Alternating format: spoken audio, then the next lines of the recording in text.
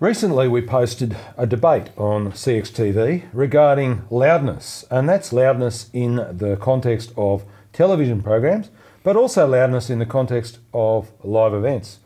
The debate ran into a whole lot of gnarly detail, of which most went over my head, but then this device arrived. Jimmy, what have we got? Okay, this is the TM9 touch monitor 9-inch model from TC Electronic, and if you think it looks like the RTW TM9, that's because fundamentally it is the same box. It's the same hardware. The big difference here is what instruments are included when you buy the thing, when it comes out of the box. The TC version comes with this cool little radar display and that kind of thing. It's extremely graphic.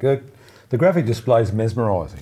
Yeah, look, the whole idea of this is that when you're in a broadcast situation, if you're doing outside broadcast, you know, for sport or whatever, things in audio move extraordinarily fast, and you've got to have your brain in 7 different places at once. So you want something that's going to very quickly give you a good visual representation of what your broadcast output level is doing. And this does. This gives you radar, it gives you historical, it gives you your program loudness, it gives you LUs as a number. And it's touchscreen driven, which is kind of nice too. Okay. There's a lot of connectors on the back.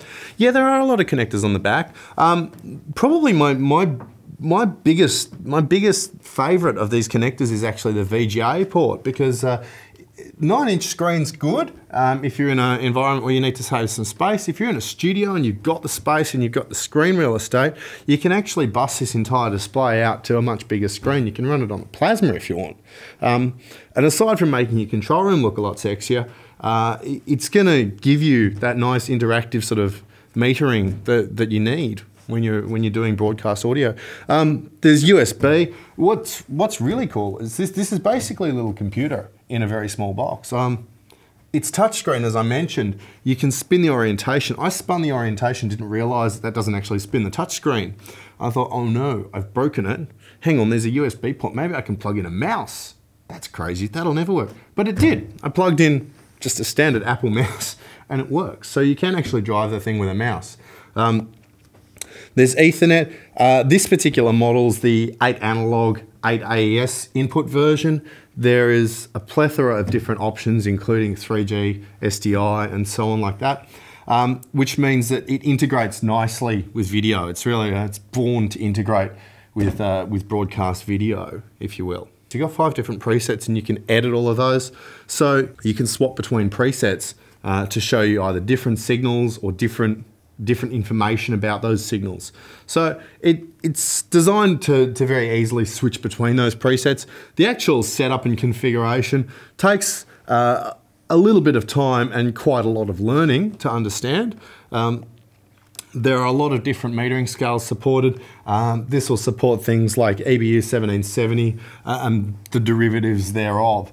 So it really is, it's designed with today's standards in mind. Just like a Klingon Death Star controller. You're obsessed with the Klingon Death Star controller. Warp, engage. It's through Amber technology. It retails, depending on configuration, starting at around about $5 grand. So that's TC Electronic TM9.